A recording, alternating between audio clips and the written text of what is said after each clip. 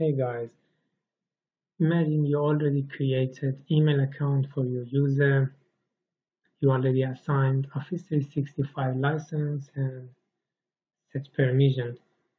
At the final stage, you're gonna add email account from here into the Outlook 2016, but you will face this error message. An encrypted connection to your mail server is not available. So it seems everything should fine, but if you press next, you won't be able to add email account. So what you need to do is you need to go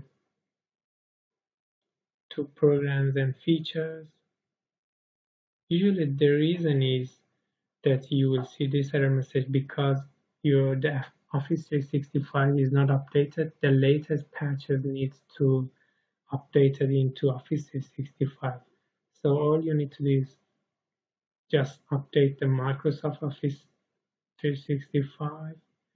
You need to hit change and then select quick repair and then repair.